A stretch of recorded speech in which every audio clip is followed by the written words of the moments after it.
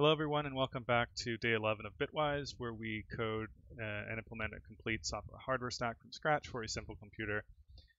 Yesterday we got a ton of work done on the C code generator.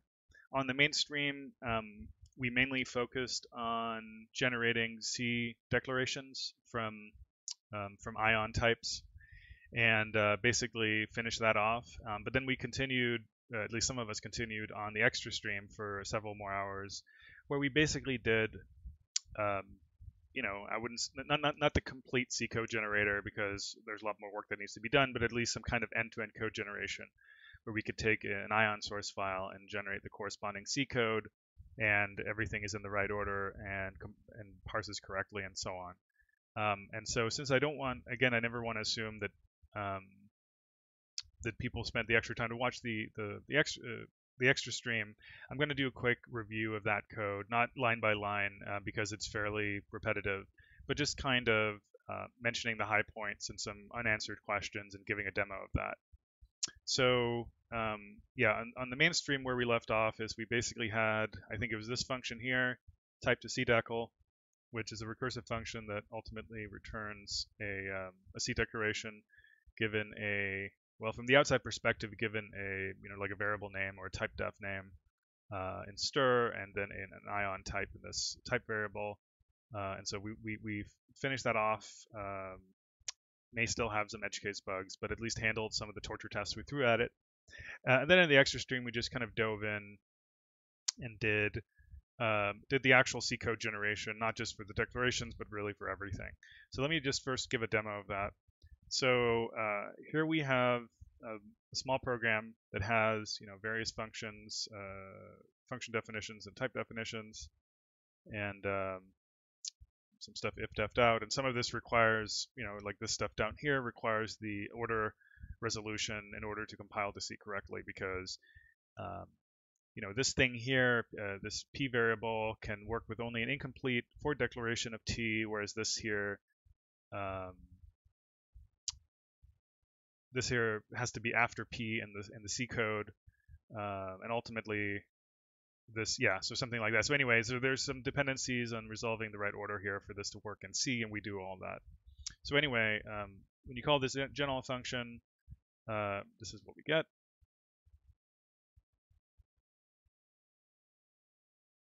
So right now we're just printfing it, but we get a bunch of for declaration corresponding to functions and union and struct types, just incomplete for declarations. And then we have the actual order declarations in the resolved order. And that's all, that all works. And then if you, I just have this thing down here where I'm pasting it. And so if I enable that and call one of the functions, you will see, so I'm calling this example test function. Example test is just like a top level entry point.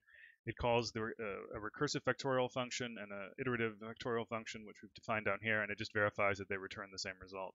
I'm just doing it for the value 10, but you could use other values, obviously. And so if we now run this, you can see at the end, example test returned 1, which means that those two alternate implementations of a factorial give the same result. So anyway, that's kind of where we ended up in terms of the outcome. In terms of how the code works, it's mostly straightforward. There's this thing here which generates all the for declarations, and so just for structs, union, and func, it generates these declarations. And then having done that, it goes through, it's called gensim. It goes through and does the ordered declarations for everything, really. So right now, constants are done using anonymous enums so that they can be used in array bounds. So for example, if you look at this code down here, this const n is used in the array bounds for this field here, and so this either, we would have to either make n an anonymous enum, or we would have to make it like a pound define in order for it to be able to be used here. So I just wanted to mention that. You can see that down here in the code. An anonymous enum if we had done this instead, I mean, I can demonstrate it. Some people ask, so this is a point that's worth making maybe. Obviously, well, I don't know if it's obvious, but you can see it won't accept that in the array bounds because, and even if we make it static constant or whatever, but none of these, despite this const qualifier, this is n itself is not a constant expression. So that's why we're using these enums. And we could have done this. We could have done this as well. That would have worked. Well, if we parenthesize it properly, that would have worked. But this is, this minimizes the use of preprocessor constants. But anyway, so that's the motivation for using this enum. Some people were asking about that, so just wanted to clarify. But anyway, so yeah, we go through those different cases and generate stuff accordingly. Most of the work really happens inside, well, downstream from this genfunc function, which generates the function declaration and then generates the statement block for the body. And we've already done a bunch of these kind of AST walkers, right? That does some sort of case analysis on the. Why is there two versions here? Oh, one is a for declaration. Don't know why it wants to show that separately. But yeah, so I mean, it's the same kind of thing here. We do a case analysis and we generate the right code for it, or try to generate it. Let's hope we didn't make any mistakes. There probably are still some cases where we're not parenthesizing sufficiently, but most of this code is pretty straightforward. It's really, when we did if you remember, we did an AST printer that prints as expressions. This is a simpler case of what we're doing here. In many ways, conceptually the same, but now we're generating C code, and so that was kind of an intentional aside from this being useful in its own right, that was an intentional foreshadowing of what we're doing here. And I guess one note is that for expressions, in order to avoid for now dealing with the exact precedence and associativity of C, we're kind of over parenthesizing everything just to be very explicit about that. Longer term, to generate kind of more natural code, you can do some simple things to remove all the redundant parentheses. Like basically, anytime you're trying, if you insert, for example, if you're suppose you've already generated a times b, and suppose you've already generated the left sub-expression and the right sub-expression, and now you want to do a plus here.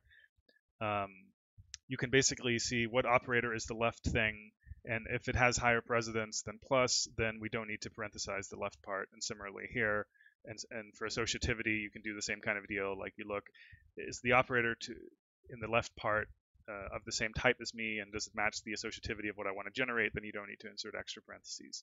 So we'll do that eventually, but for now we just do something that's more context independent, where we just parenthesize everything to the hilt, and it means that the generated code is it's not the prettiest thing in the world, but hopefully free of those bugs.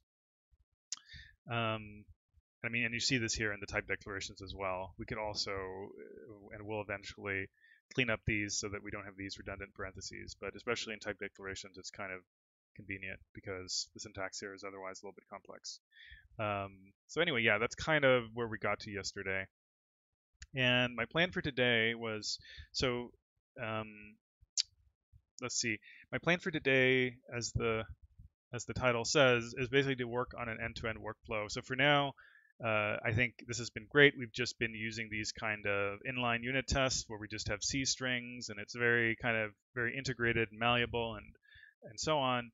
But already for this stuff yesterday, it would have been nice to just have separate files probably. And it also means that by setting up a more standard file-based workflow where we can just invoke the compiler and say ion compile foo.ion, and we get out a C file, and maybe ion actually, as a convenience, also compiles it for us using the system C compiler. Having a workflow like that will also make it feel more like a real compiler, but it will also set up the ability to do easier benchmarking and stuff like that. So for example, one of the things I want to do very soon is to generate some big synthetic workloads from some parameterized script that can generate different kinds of workloads to stress different parts of the compiler, and then use those to, I mean, first have to check that it works, but also, to test the performance, and then use that to guide an optimization pass. Because there's a bunch of stuff we've been punting on. Like right now, we're still doing. There's still some cases where we didn't move to a faster allocation style, and I know a bunch of places where there's some low-hanging fruit for optimization. And so, but before there's not much point in optimizing that until we have proper workloads to stress it. And so, moving to a file-based workflow will enable that as well more easily. So that's the plan, to start on that today and hopefully finish it. I plan to do an extra stream today as well, since we lost some time this week. But again, don't feel compelled to watch it. It's basically just what I would be doing off stream, but I'm streaming it. So, all right.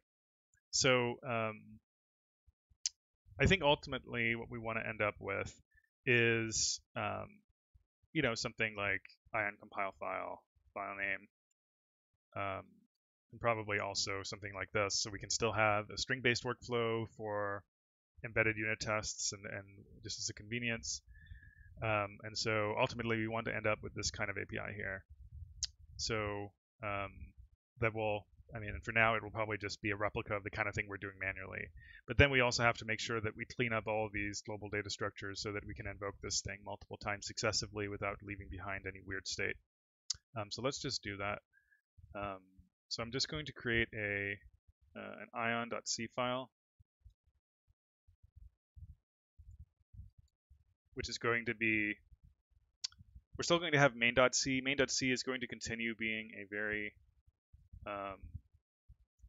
very dumb file that really doesn't do much on its own. It just kind of weaves together everything. But ion underscore will kind of be the top level API for doing stuff that's kind of intended to be externally used.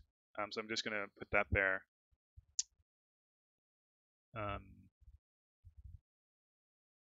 Okay. Should make sure that gets excluded.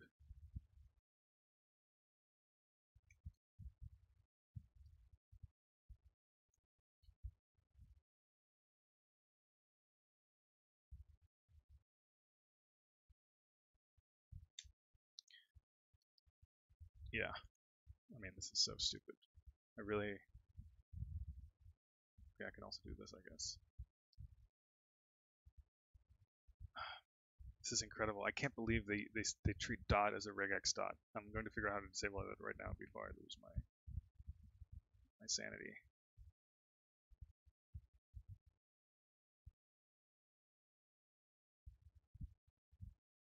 Okay, because I'm not going to do that right now. But that's insane. All right. Right, so ion compile file.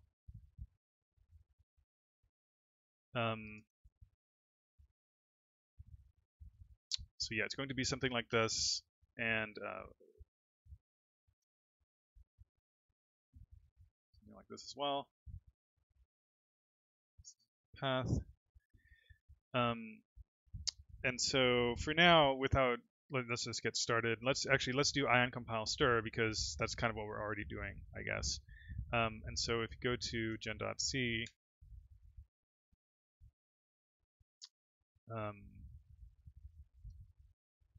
see init stream stir,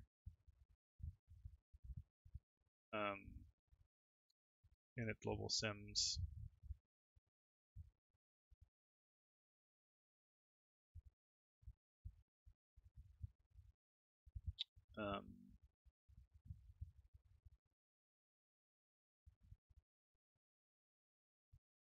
parse file, all right, and then genall.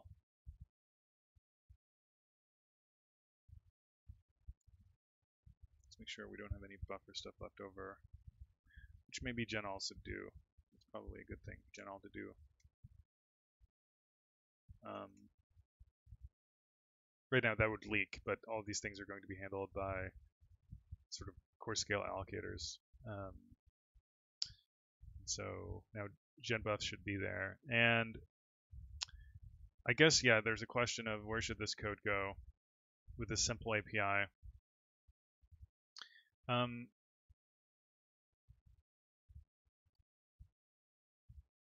so we might want to have something fancier later, but for now, let's just say that this thing actually just returns it.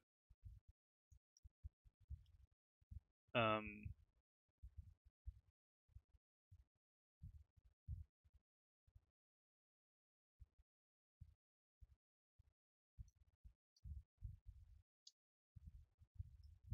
Something like this. Because that way we can kind of use it the way we were using it, even though that might not be the final API. For compile file, let's say that, well, I guess a lot of it's going to be the same. I'm not going to try to factor it out for now, but um,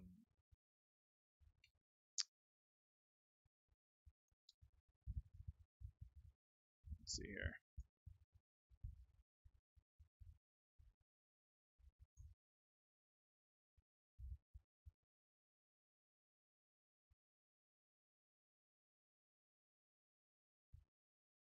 What is it? Fseek file 0 fseek. What's that thing called?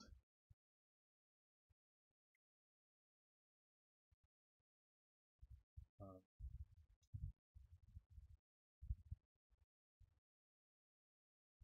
seek end.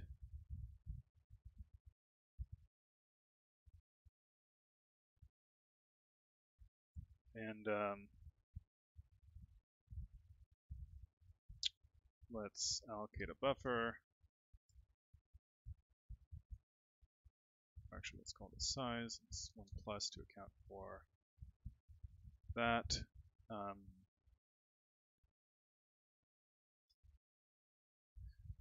put this into common.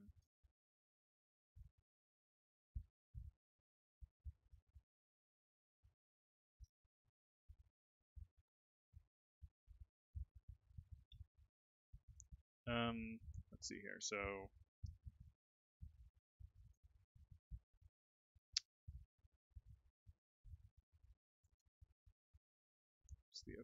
what's the beginning called? Oh, set. The stupid asymmetry. All right. Xmalloc it, I guess, read it into the buffer, and I guess we're just going to read it.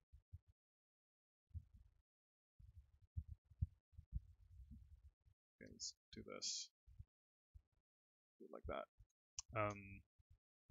Size 1 file.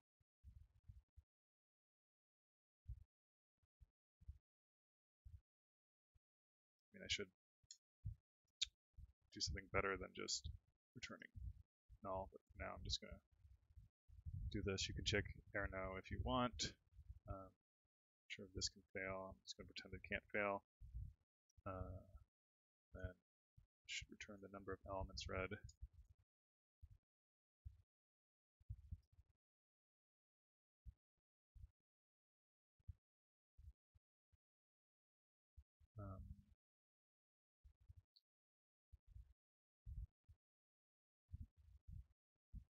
Right.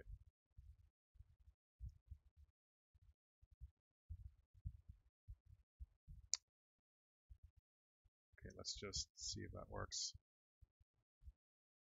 What happened here? Oh. What in the world is this?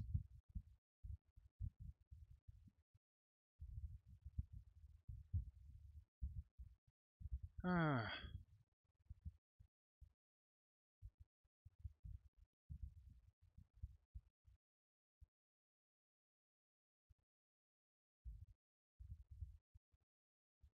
Okay, there we go. All right. Actually, let me do a test for that first.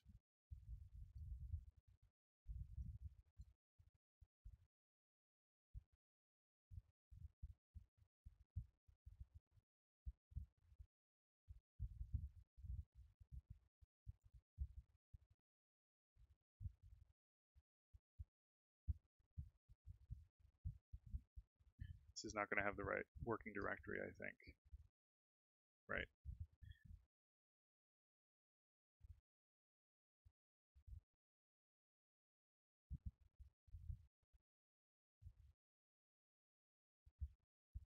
No? That does look like the right working directory. Projects Ion. So maybe it's something else.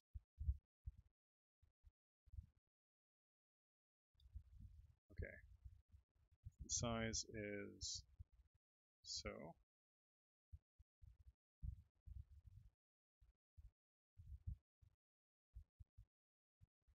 Okay, I guess I'm just forgetting the return value of that.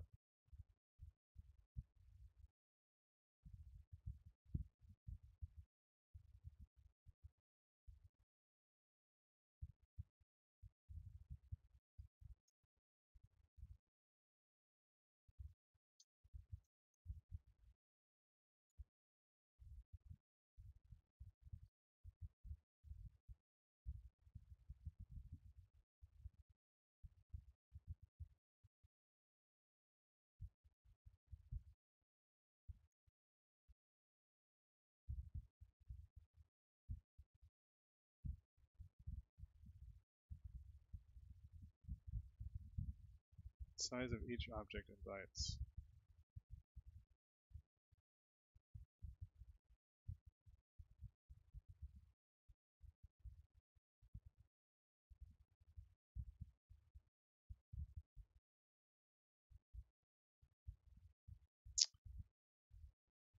Didn't this work correctly, I wonder?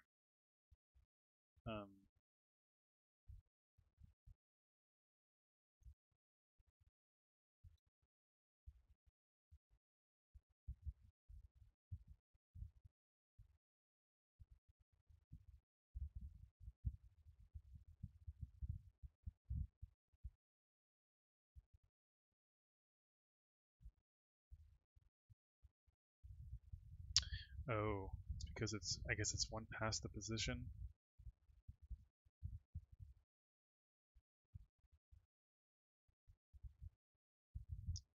God, I'm so used to 132 file size computation. Let me see here. So this was one past the end.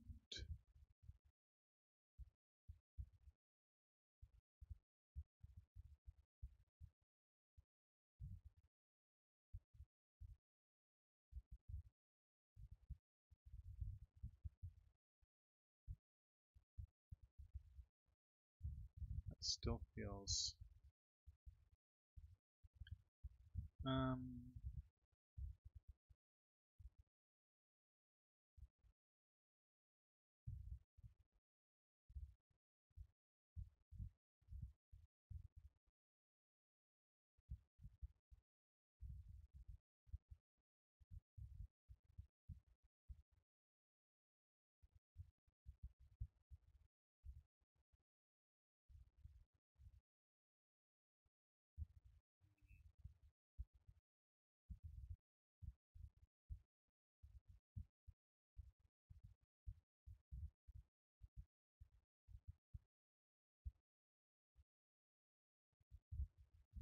so when you seek to the end, that's and then ask for the serial-based index. That's like the cursor off the end.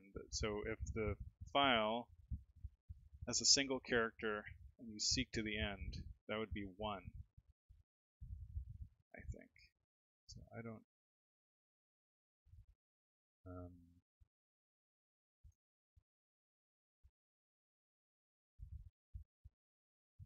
mean, I could do this, but I feel uncomfortable. Must be something.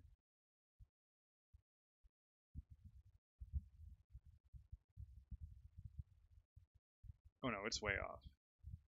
Oh, I just have to do it in, I guess, in multiple. I'm just forgetting. I guess I can't do it in a single F read. Okay.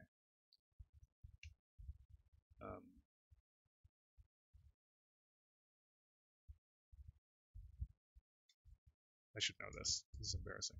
All right. While num read is less than size. Um,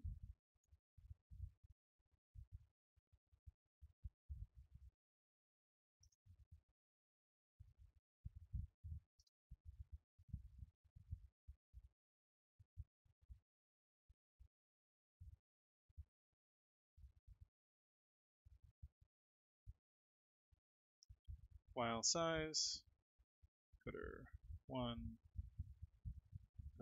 buff, or footer 1 size file. If this is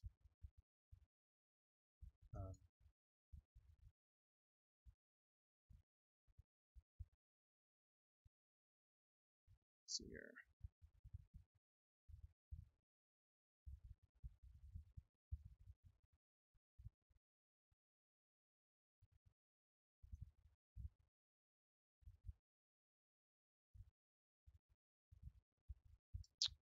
Okay, I should be able to detect that just because I'm tracking how big the file is.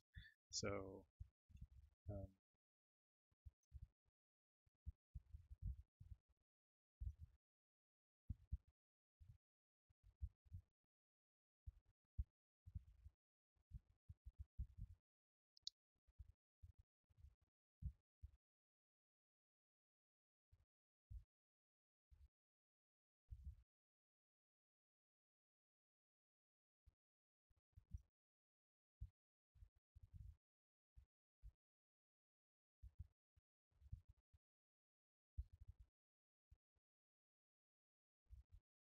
um,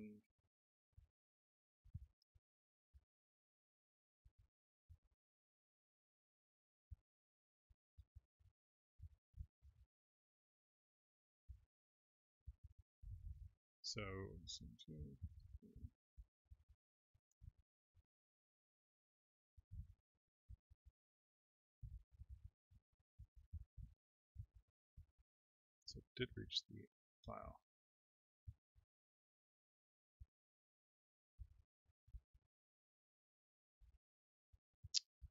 What? Okay, I'm gonna look at chat because this is stupid. I don't want to waste more time on it.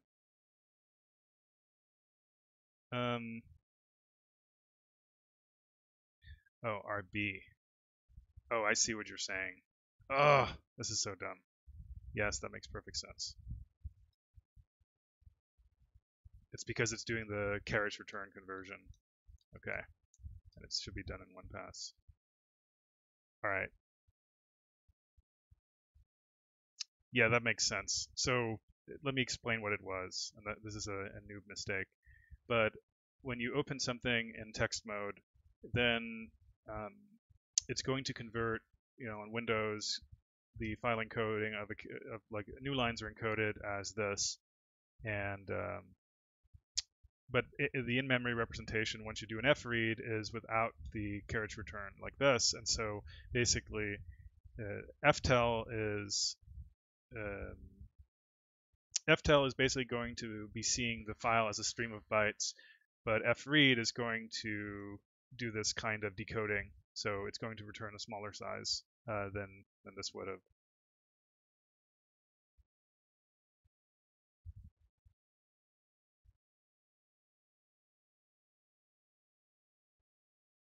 Oh, so Sean's saying it's actually some control character at the end of file, not the CRLF stuff. Anyway, this does work. But yeah, that's an embarrassing mistake. I've made that bug before, but I think, yeah, I don't know why. All right.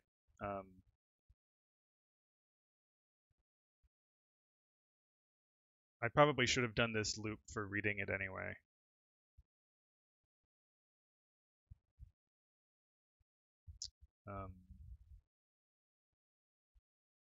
Let me just force this to read like 16 characters at a time just to make sure that, because otherwise, yeah, so that does work. Okay. Yep. Okay. Alrighty. So, stupid stuff aside, where were we? All right, so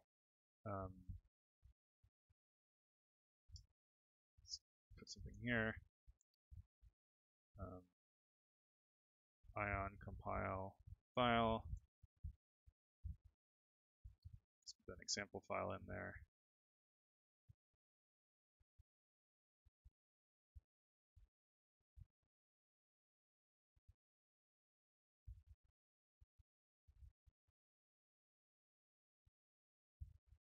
Yeah, like the reason I didn't do the loop first is that I actually can't remember what the C standard says about doing these iterative loops. Like I can't, I mean, in theory, it's allowed to return less than, it's allowed to not fill the buffer in. I think it also depends on stuff like, I mean, modern Unixes will handle system call restarts for you internally, but I bet this is the kind of thing where if you're on, if system call restarts are disabled, then the fread can return partially and stuff like that. Anyway, I'm just going to leave it for now, just so I don't have to worry in the future. I think, I mean, yeah. But I mean, normally I would just do a big fread and not worry about it. And this does, I mean, it's not any slower. It doesn't do smaller reads than it needs to. But if the API insists on returning things in smaller chunks, it should handle it. All right, so let's see here. Example 1 ion, or test 1 ion.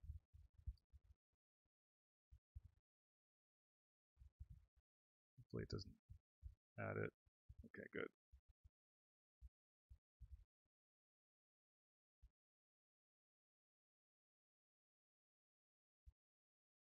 Okay, so Sean says, POSIX says upon successful completion, fread shall return the number of elements successfully read, which is less than n items only if a read error or end of file is encountered. All right, I mean, I'll simplify it to what I originally had then. I'm going to read it as one item, might as well.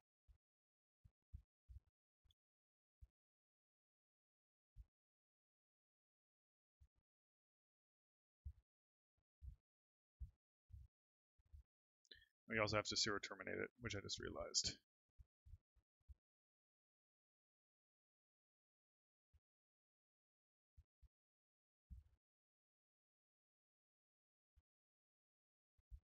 Yeah, Seal's pretty nice. It uses doc sets from Dash or something, some other thing, but like it used to be that I could actually use MSDN, like the built-in, not the website, but the built-in MSDN for stuff like this. But this is pretty nice. I've been using it a lot, so I don't have to use the web browser all the time. Alrighty, let's just make sure that still works.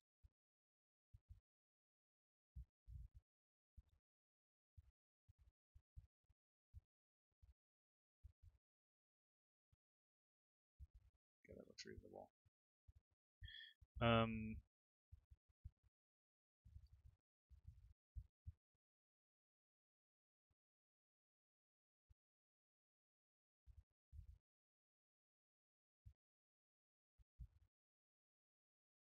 Let's see what that did, if anything.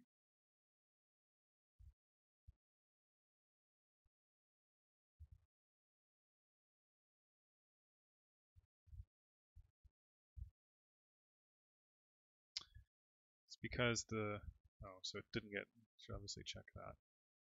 It's not called that, so that makes sense.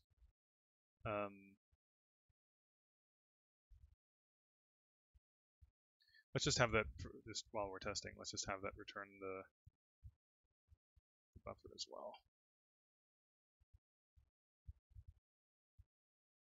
I'm going to keep the codes redundant, keep the code redundantly for now, just because one of them is going to change.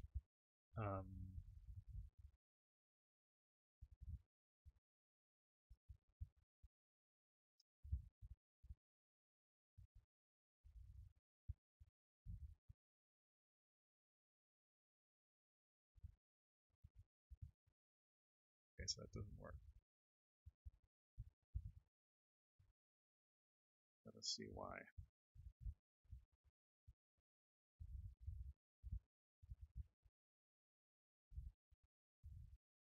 Okay.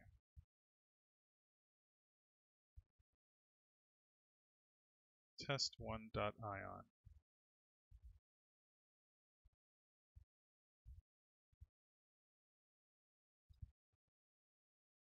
I see. So that actually worked. Um,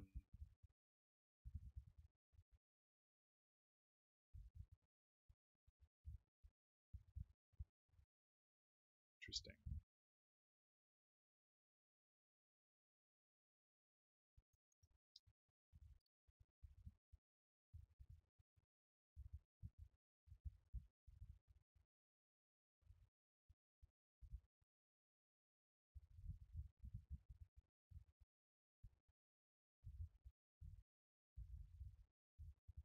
Oh, that's because it's zero length. Um, which I guess is fine. Like if um, if size is 0 or if it's non-zero, we'll just return the empty string. So that's fine. Fine by me.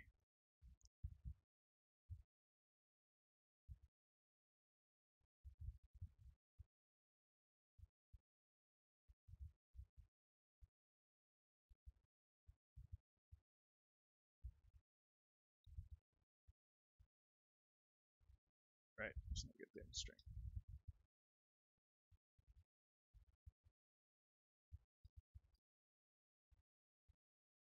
Okay.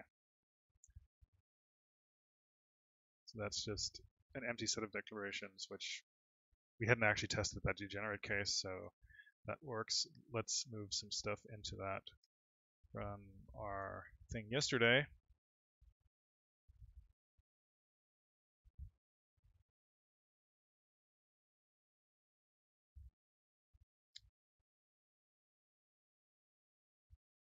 I remember, what is it? Okay.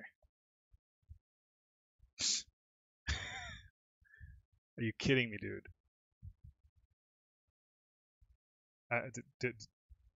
So, okay. Did it go back? It literally just rotated my screen, and I think OBS is thoroughly confused now. Hang on. Okay, no, it looks like it's back. I used some kind of shortcut that literally did a full 90-degree rotation, not of the window as far as I can tell, because my mouse cursor motion was also inverted. Anyway, I have no idea what's happening. That was interesting. Okay, here we go. I was trying to do a rectangular selection. Apparently, that's like one modifier key away from completely rotating my display. That's insane. Let's see here. What's that? Control A.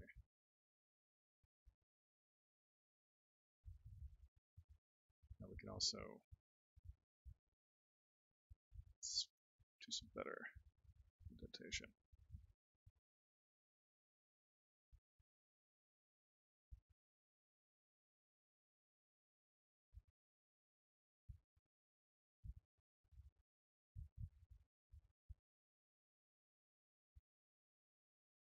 Oh, so someone's saying it's a weird Intel shortcut. Yeah, I should look into that. I've never had that happen before. I think it was Control Alt. It was Control Alt left arrow key, but I was trying to do Shift Alt arrow key to do rectangular selections. That's dangerously close to a pretty common shortcut. So thanks, Intel. You always make the best software. A plus.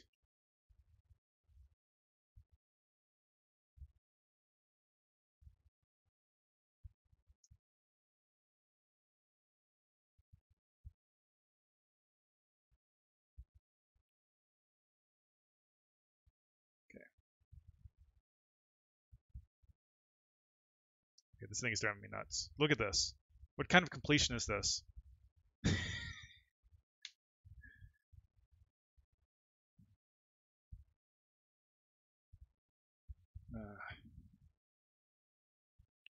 All right.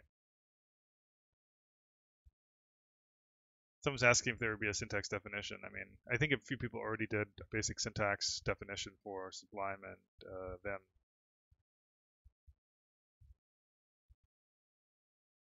should be pretty easy if you just need like lexing and stuff like that for basic keywords, whatnot. All right, so now we're doing this. I guess for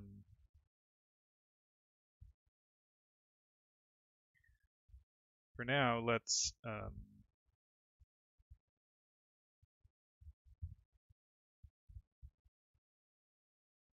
guess let's do a write file.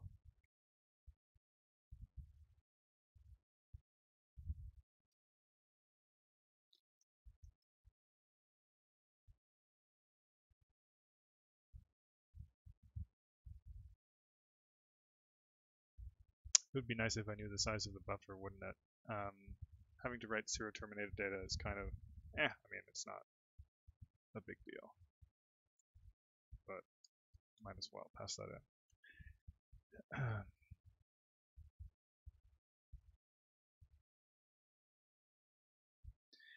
Okay, so let's see here.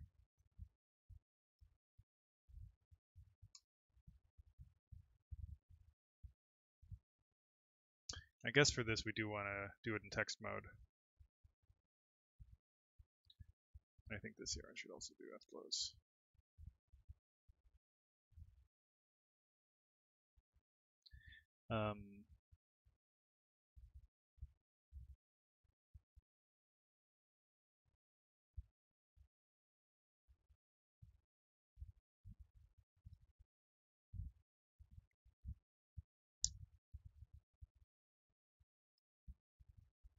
Let's see here, f, so what does this take? Buff len1 file. This is not equal to 1. Fclose. Well, let's put it like this.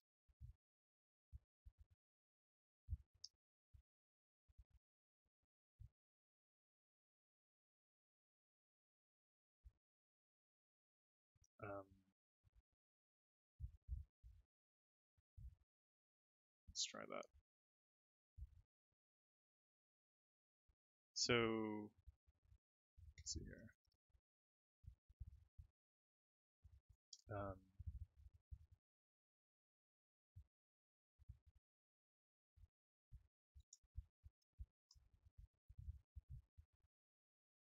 Write file. Let's just call it crap.txt and write star line write star.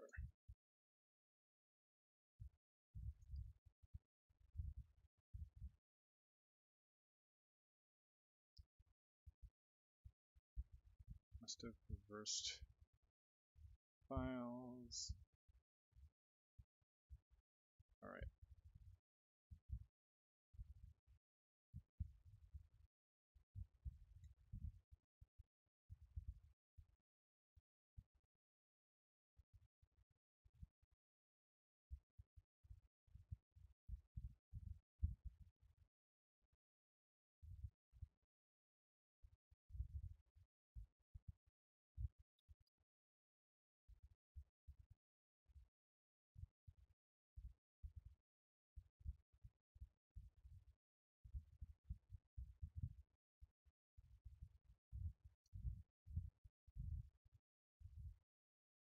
Okay. Seems to work.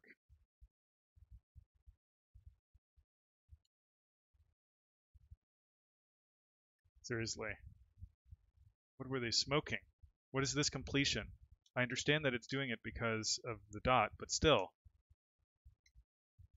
Ion.c, yeah, totally. I definitely want to go to this anonymous union. That's definitely exactly what I want. That's a great match.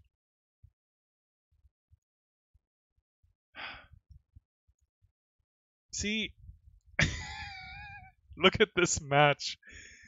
It matches the C at the beginning of the string and the...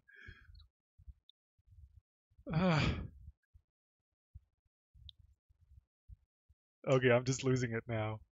I can't believe that's how they implemented that. I've been enjoying it so much, like that they finally added a, text mate or Sublime style go to anything thing, but now the matching is just like, I don't know what the matching is doing. All right.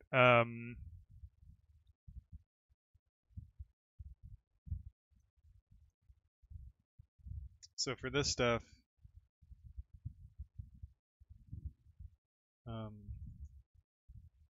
let's just say,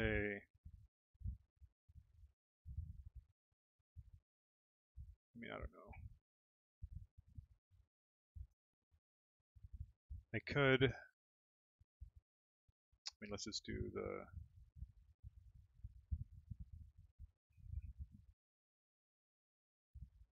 out path. Is it max path? Is that what that, I guess that's not even. Never remember if this is POSIX or not. Max path. Yeah. Okay, I guess it's a. Can't even remember. Okay. Let's do a dynamic allocation because I don't want to deal with that shit. So let's just take the existing one, like a scrub. Um,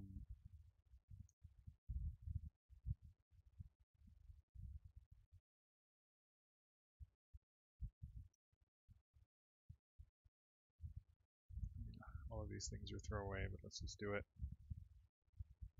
Um,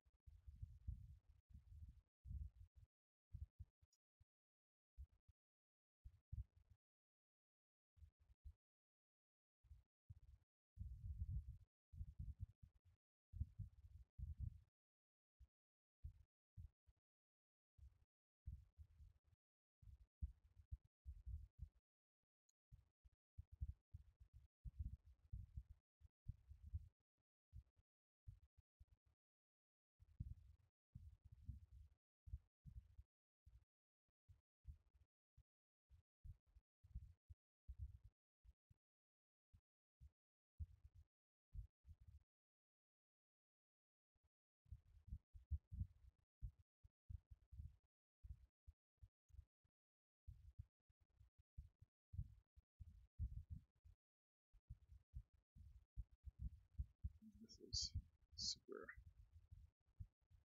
super shitty.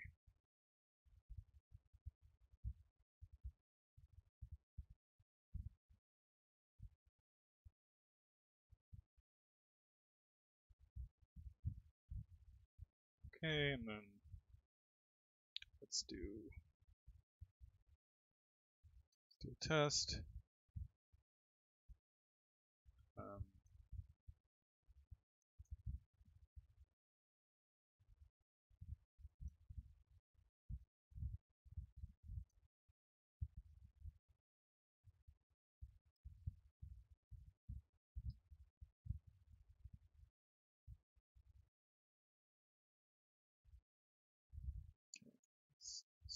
some award-winning test coverage. I'm going to say that works. And then I guess replace exp. So do it. Well, let's see here.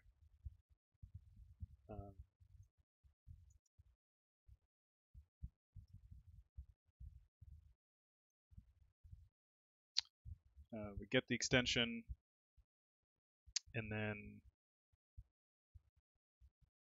if we don't get that, then we don't return anything. Otherwise,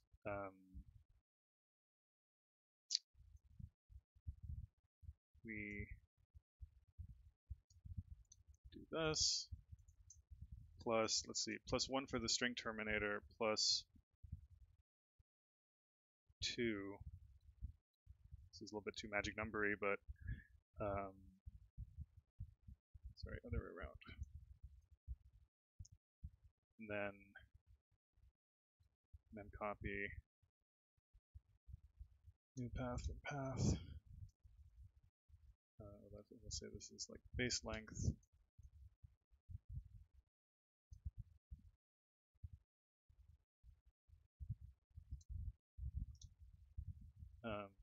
This is new extension.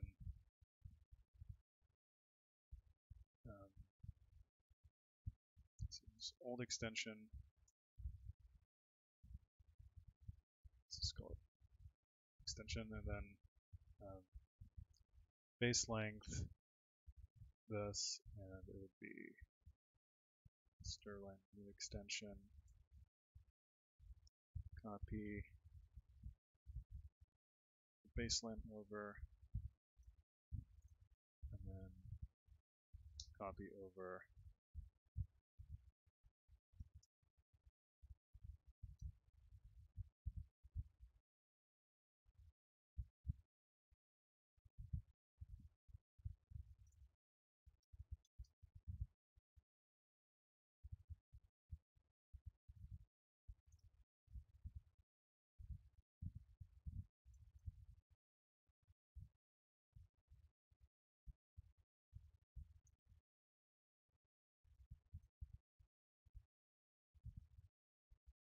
okay, let's see here. So this is the base, which is everything up to and including the dot. This is the length of that new extension. So this is the base, the new thing. Allocate that plus room for the string terminator, copy over the base part, copy over the new extension, and then zero terminate it. All right.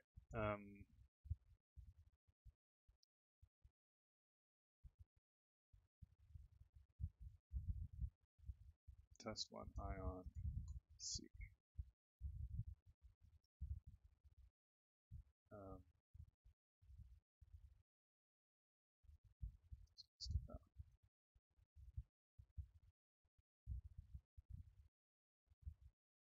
So we got the extension. This is, what is it, test one dot. So test one is 5, dot is 6.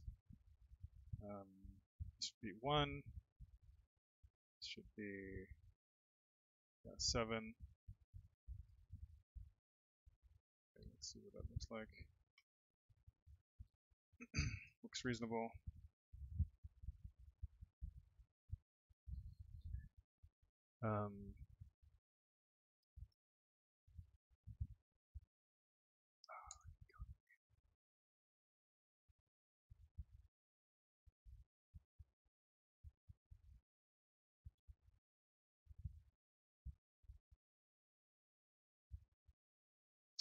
What was it? C path. Place X with C.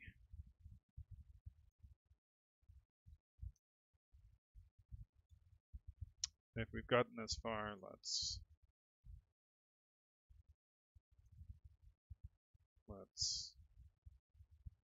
write to the C thing. Write genbuff buff salt. Let's call this C code.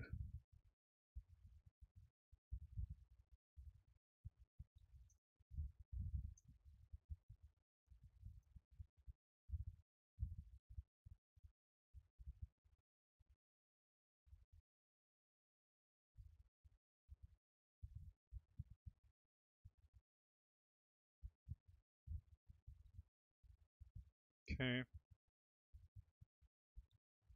C code, all this crap. The C path, test1.c. Go in here.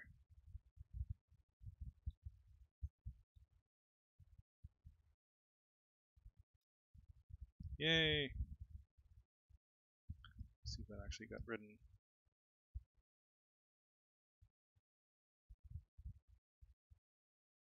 All right, there we go.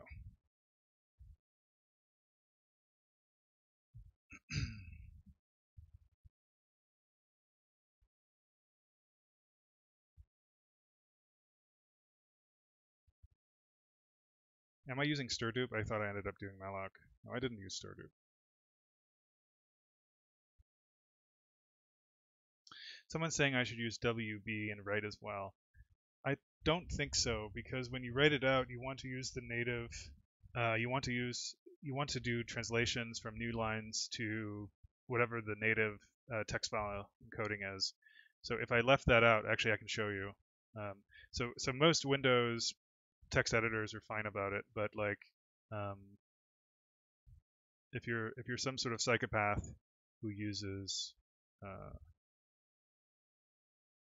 TextPad, Notepad rather. So this looks fine, right? I think if I change this to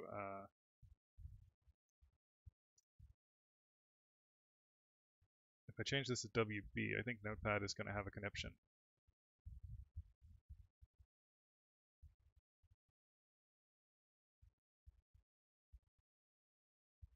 Yep. So that's. I mean, I guess it depends on what you want, but normally, I mean, like a normal. If you're working with text files, is there like obviously it's kind of annoying in source control, but don't.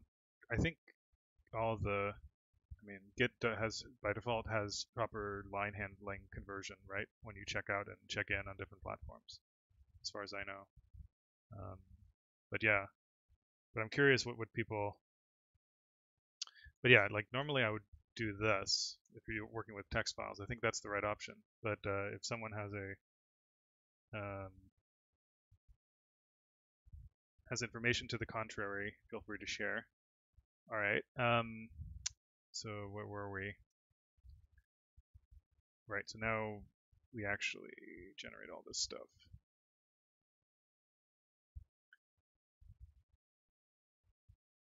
Let's see here. All right. It might be fun to write a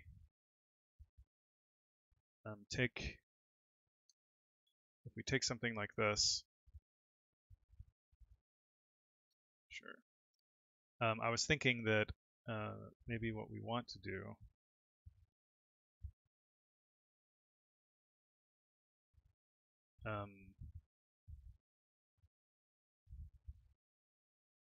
let's see.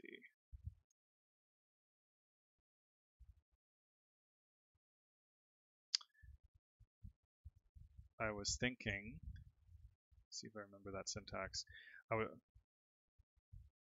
was thinking that I would basically use a template generator um, to, what's the syntax? Let me see if I remember that.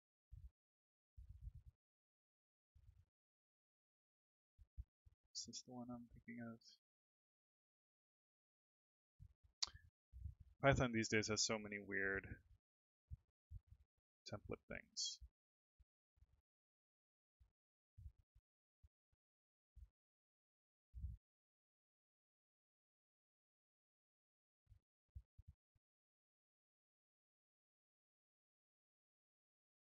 Right, so maybe this is what I want.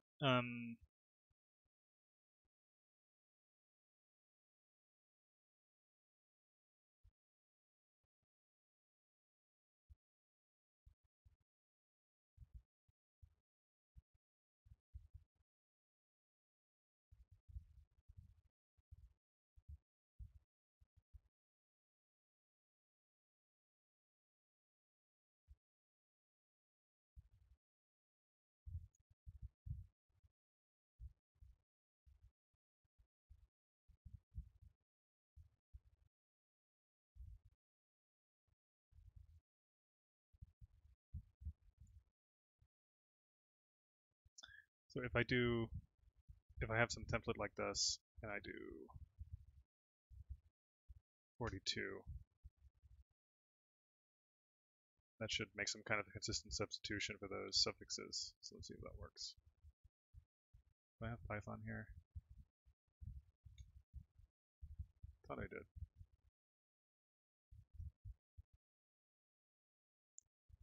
One moment.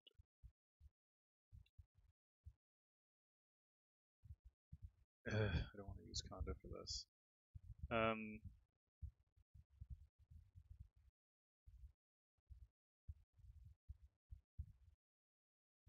I have way too many MSys installations on this system. I should have Python here. Gods.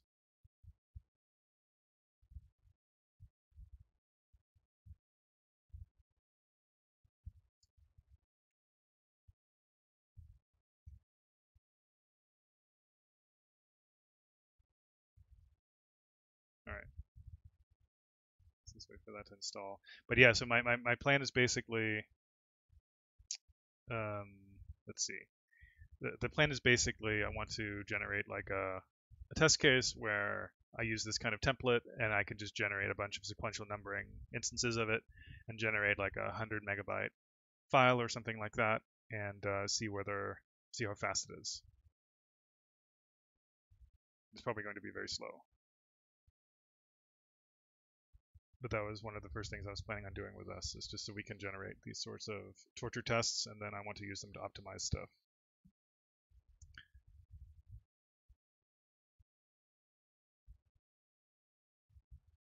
Of course, this is a very simple test case, but whatever.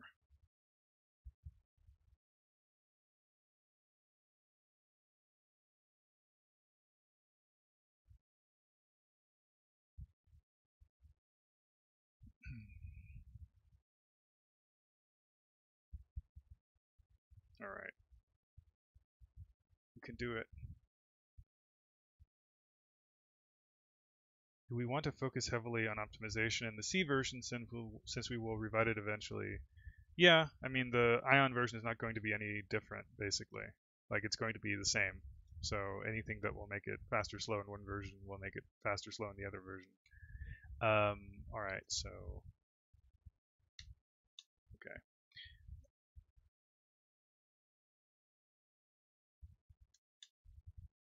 I mean, part of the reason I want to do the optimization is not like I'm going to optimize everything to the hilt. I just want to have something to actually properly stimulate the code, like do something um, that simulates a fairly large program just to show up where the obvious bottlenecks are.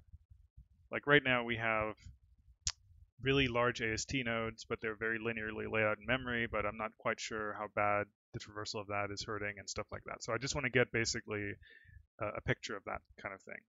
All right. Unexpected, blah, blah, blah, field name. Oh, I guess the problem is it interprets the language's own curly braces as being a problem. Okay, let's use regular expressions instead.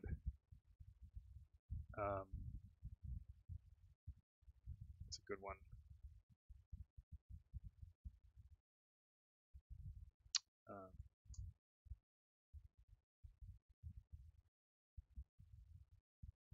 Let's do something weird like this.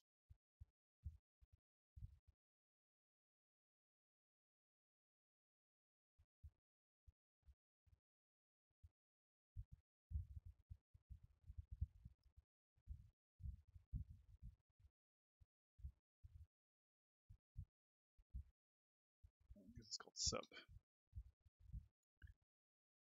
RE sub template placement 42. Oh no. So, well,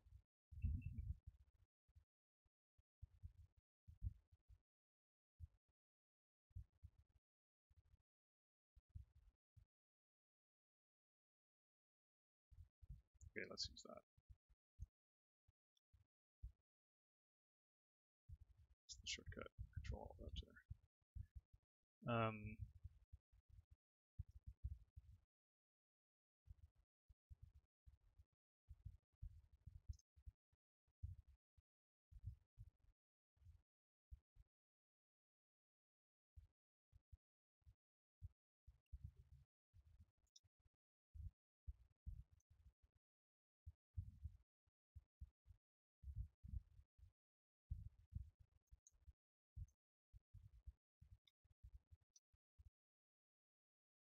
Okay, that works.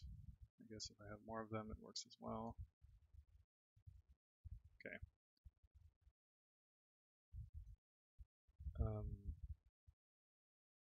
So really dumb would be to take a bunch of these and RE sub.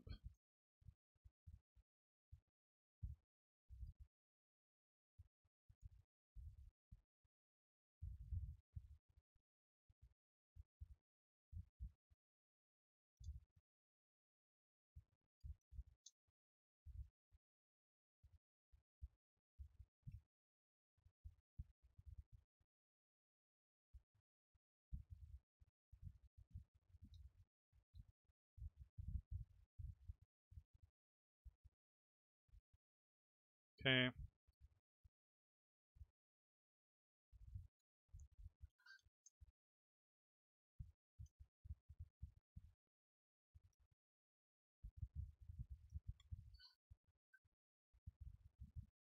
So that is, I guess,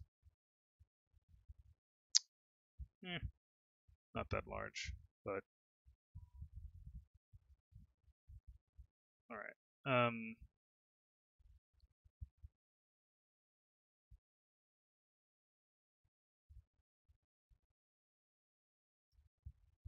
Actually, let me. Do we have GCC? Let me try to. I haven't compiled this with MSys's GCC, so let's try that as well. Okay.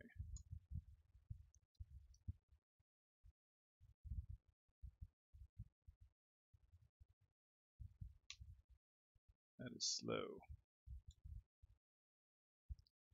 I think right now our test. We'll do it in time. Just leave that out for now, so it doesn't interfere. I mean, this is like super poor man's, so that straight up doesn't work.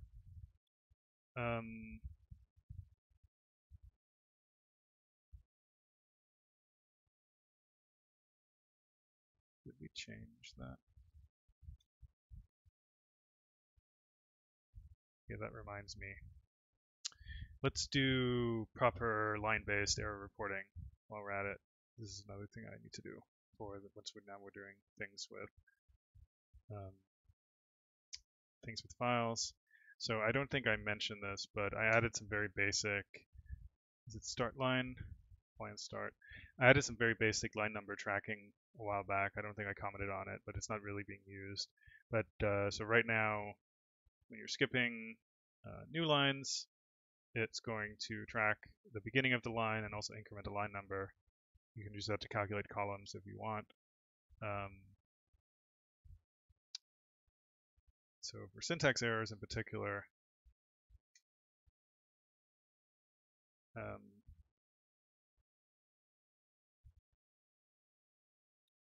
let's at least just add the line number. Honestly, this kind of thing should be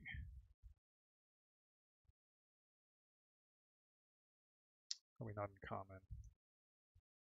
It's somewhere in the lexer.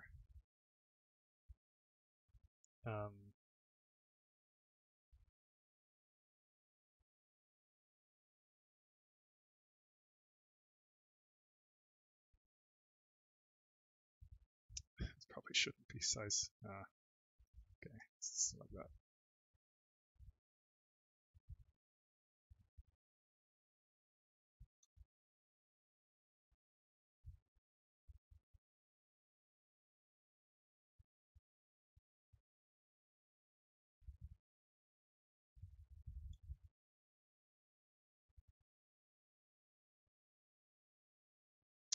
All right.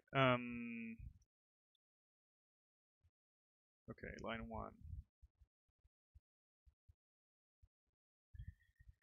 Expected declaration keyword got func.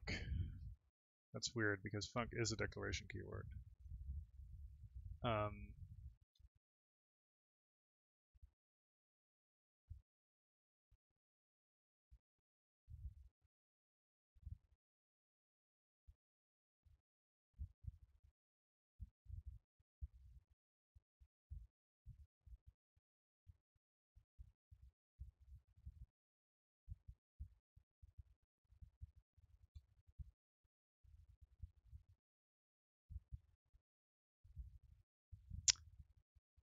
Wait, what? Oh, that is right. Um, so it's saying it's a name, but it's not detecting it as a keyword. Some weird regression. Should be a func keyword, right? Oh, we have to do init keywords. We did not init keywords. And, oh, this is when we accidentally removed the Lexer test, I guess. Let's just put this at the top.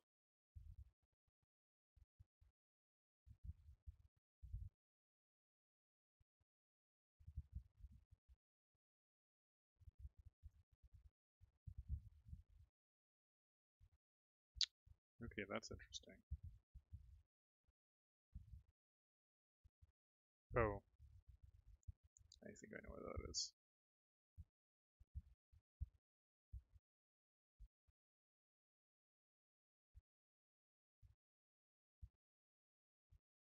Right, so this is another implicit assumption.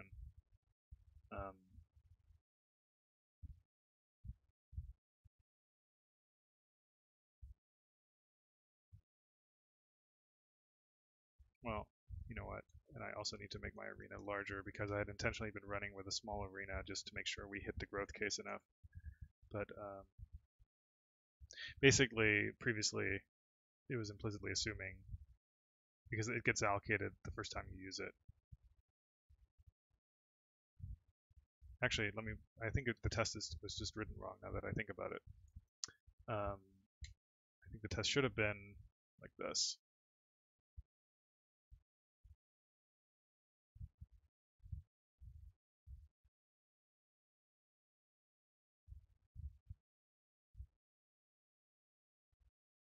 Okay.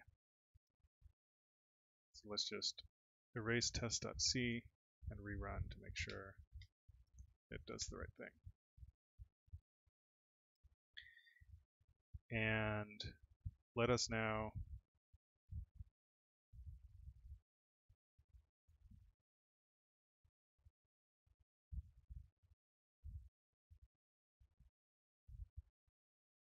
actually let's switch away from this stuff.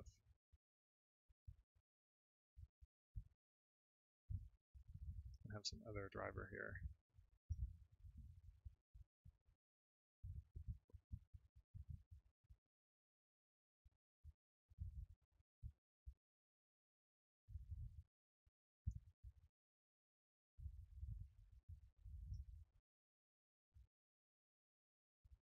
If argc is less than 2,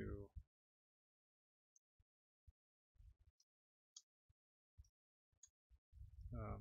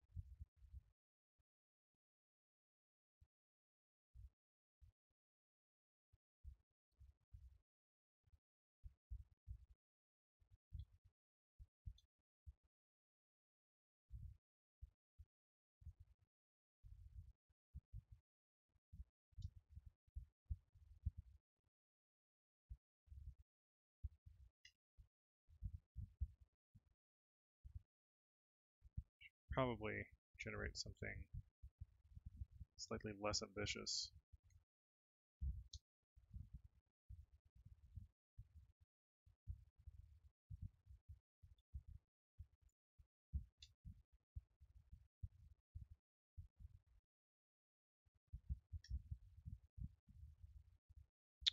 Fatal undeclared name T. We should. All right. Let's also. So we have these line start.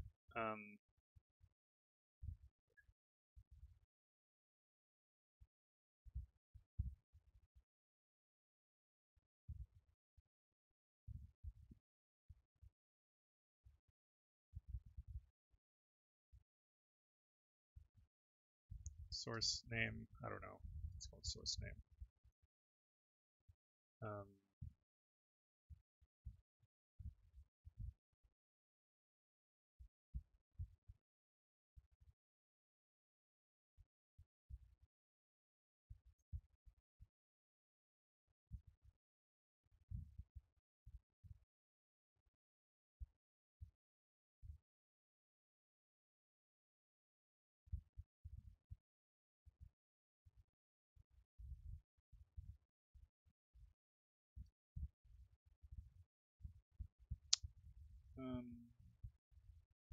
Yeah. Okay.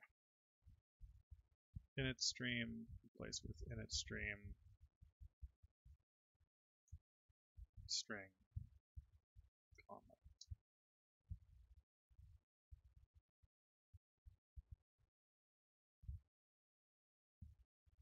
Oh.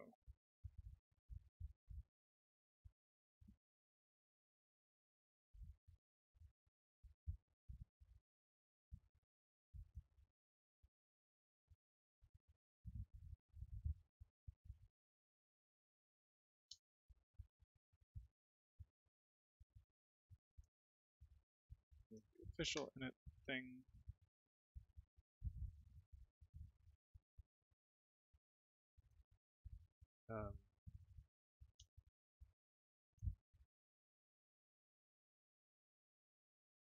Do something like that.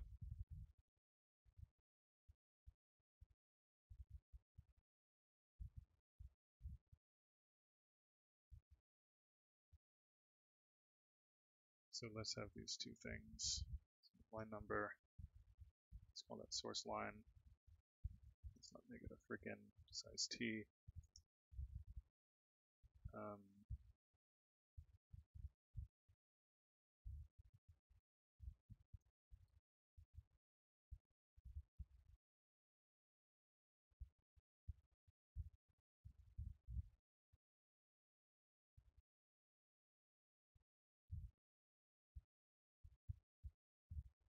Okay, and then for the fatal syntax error, I'm trying to remember what's the.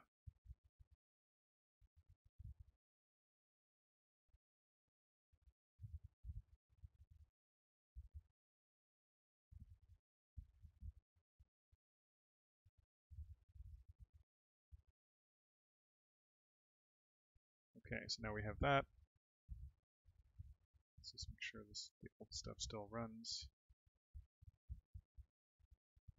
If we introduce an error, like strut. Oh, that's not the right one.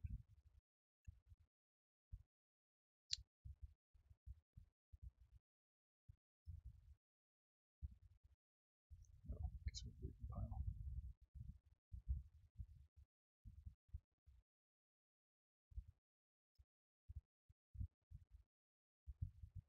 Right, so then we also have to set that.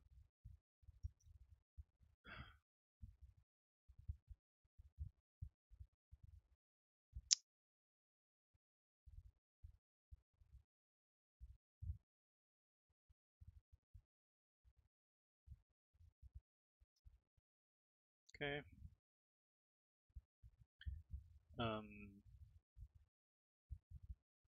Okay, that looks reasonable. And now let's also go to the AST. And let's add a struct called source loc, which has a name and a line.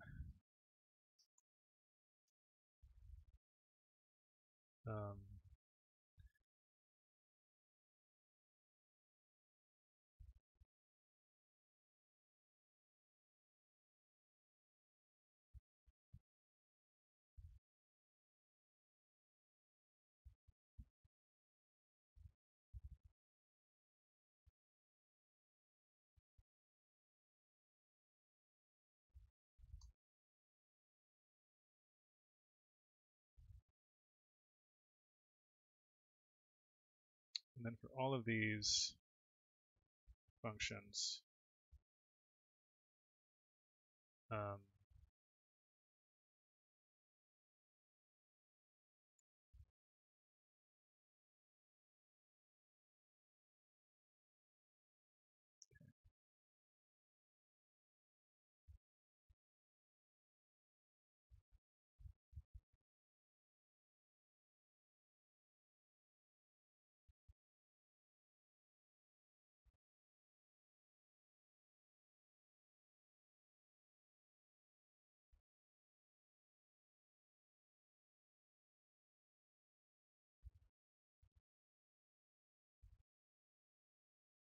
okay, and then I think, so in the parser right now we're doing this stuff, which is fine because it's using those locations, but then we want to start in the resolver anytime we're doing errors now, we want to provide a source location from an AST node.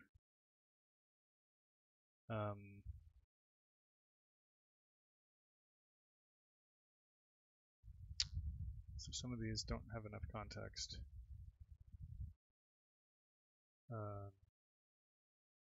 It'll resolve error.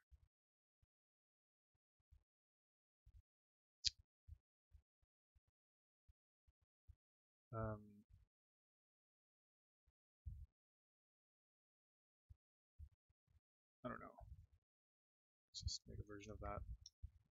Maybe a better way to do it later. We're doing on time. All right, 10 minutes. Should probably be centralized, to be honest.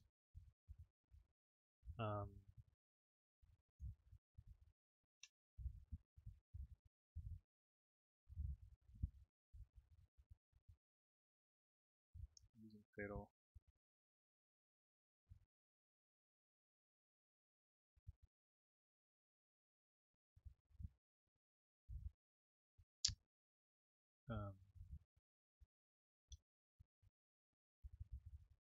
What is it? Syntax.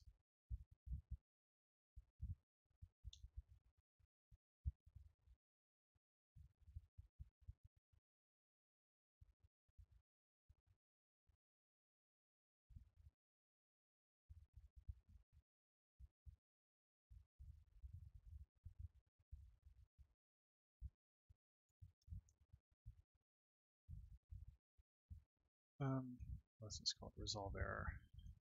And so you want to do something like this.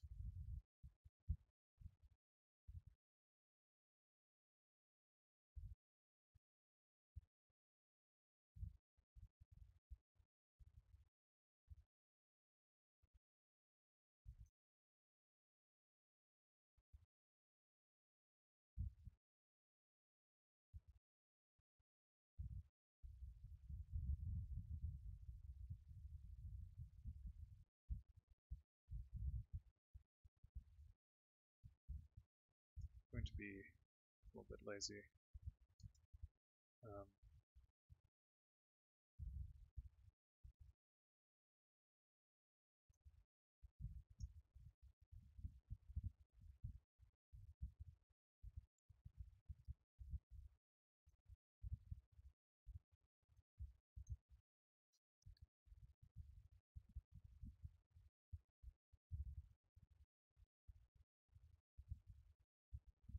That's right.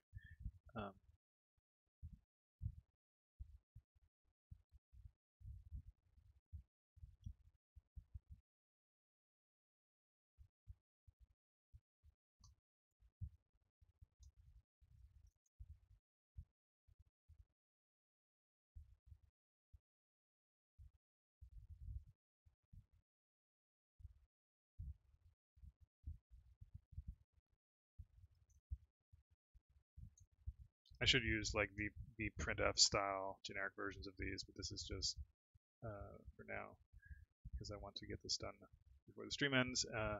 So I think, let's see if that still works.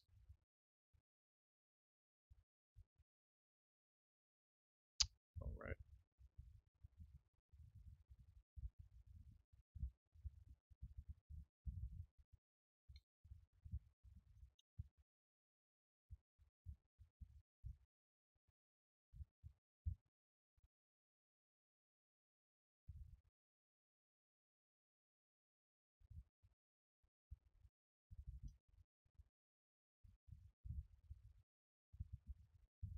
I mean, probably doesn't belong in this file, but I'm going to put it here anyway.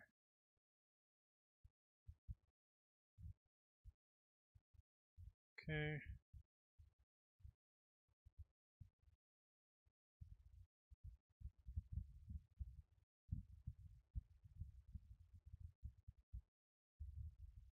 So that still works. And now I want to, what was it? Resolve error, source loc.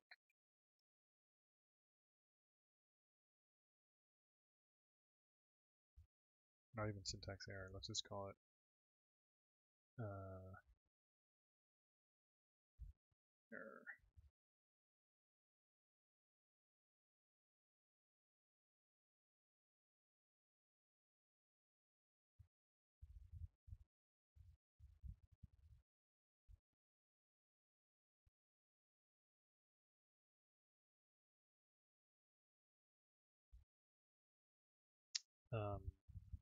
And then in the resolver,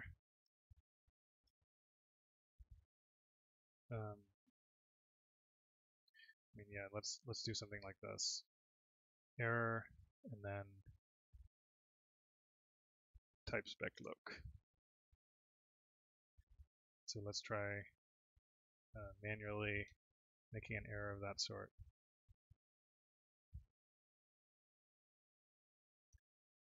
Right, so that still has that intentional typo.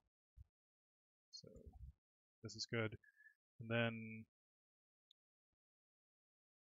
so if we write something like aunt, we should get that. Undeclared name aunt. That, I guess, was not quite the same thing.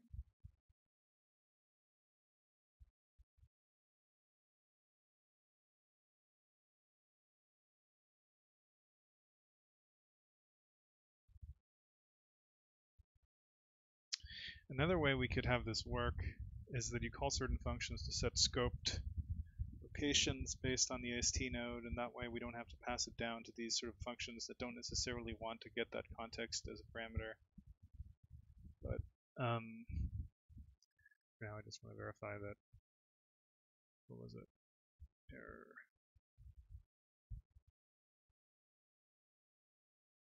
Oh, right, so the thing you want to do is, okay, I disconnected as well. Good stuff.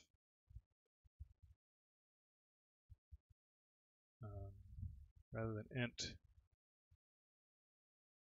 All right, looks like it reconnected.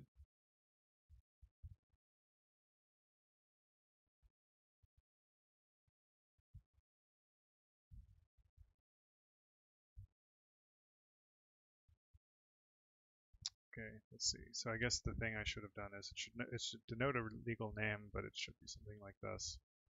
All right, looks like we're back. Yeah, so let's see if this works. Okay, segmentation fault. So it got the right line. I think the problem, oh right, I don't fatal out.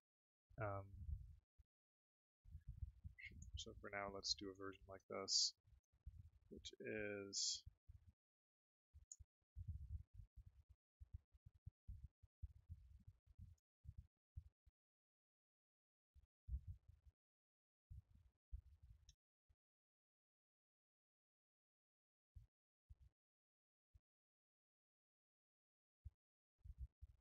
these names are getting overloaded. It shouldn't be, yeah. There's something called error and an error fatal error and something called error. This is all a mess.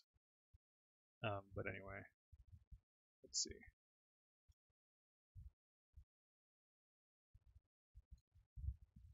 Okay, so that works. I should stop for Q&A now, but I'm going to keep going in an extra stream. This is not very interesting code, but this was stuff that was needed to be paid off. All right.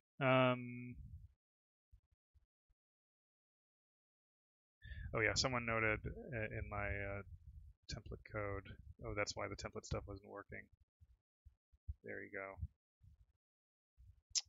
All right, so let's actually see then if that was the only thing that was preventing the tester from not working. Let's see if that works.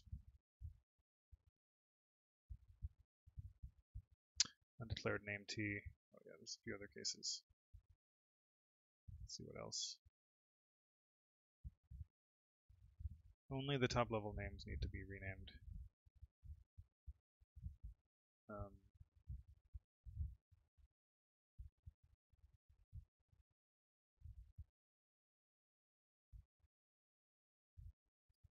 Okay, that worked. Let's try something big. Bigger. Okay, so that's really slow. So that'll be a good one to optimize on. That's only half a meg, roughly, and it's quite slow.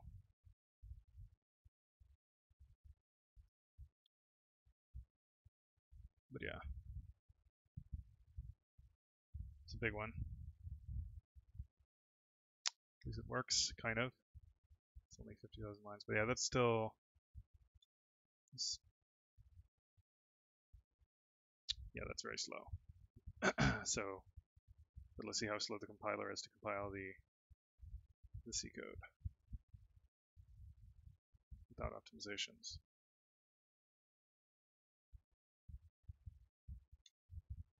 Again, that's not even the full linking. So it's still about 10 times slower, which is depressing, without any pound includes. That's really odd. Anyway, all right, yeah, so the test script works as well. Let me look at questions. Then I'll resume coding after. Boom, boom, boom.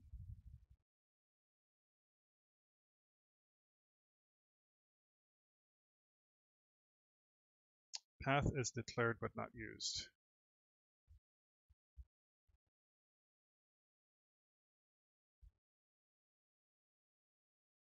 Let's see. Did I get disconnected again? No, it looks like I'm back. Someone was saying that path is declared but not used. Oh, I see what you're saying. Yeah,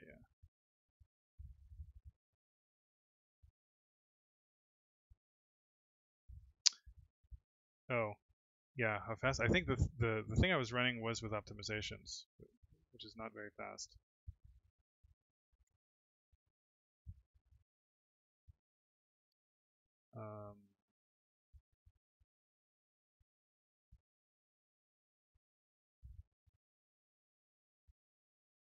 I mean, it's at least 10 times faster than the back-end flow for the C compiler and linker, but that's still way slower than it should be. That's only for 650K. No, you're right. I mean, a lot of this is going to be for obvious reasons, like the hash table interning being all linear searches. But that's exactly yeah. I mean, that's why I wanted to do this test, because I mean, I can make it bigger, but the problem is it's n squared, right? But I mean, maybe if people like to see n squared behavior, we can try it. Well, not 1,000 times bigger because it's n squared, but let's say 10 times bigger or 16 times bigger. But the fact that it has to search, the main thing we're growing here is the number of top level symbols, and so every time it has to resolve a name, it has to search through all of them. And so overall, it's going to be n squared in the length of the program. But if people like seeing n squared behavior, let's see it. So this is now a little more than a meg, I suppose, or actually 10 megs. This is going to take forever, but I'm happy to show that. No, it's not a disk thing. It's just yeah. I'll do the hash table interning on the extra stream. I'll start that right after we do the cutoff for the main stream. But this is going to take forever because it's 16 times bigger, so you would expect, I mean, it's not quite that simple because there's other things that take time, but you'd expect it to be roughly 256 times slower, even though we only increase it by 16x. But actually, I'll let it run in the background, and then we can sort of see if that math is close or not while I answer questions.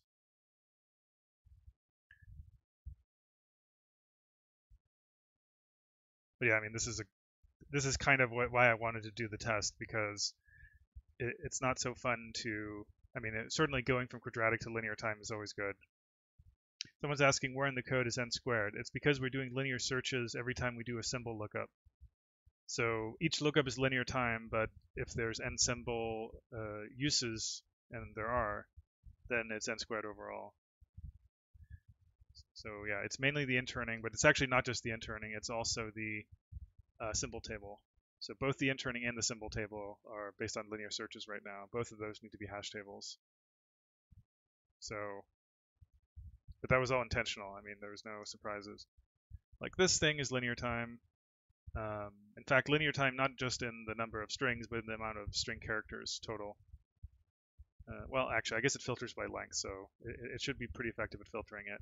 But because most of the identifiers are the same length, it's still, well, anyway, it's still n squared overall. And the symbol table is the same thing right now.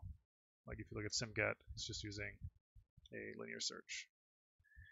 This local sims is always going to be linear because it's a small number of symbols from like local function scopes. But this thing up here is really slow, and that was always known. So that's going to get fixed when I do the hash table in the extra stream. Oh, someone wants to see it in the profiler? We can do that, yeah. All right, so let's see. It finished. What did I say? I said 256 times slower, right? It was 0.3 seconds before. So 0.3 times 256 versus minus, I guess, 83. So that was pretty close.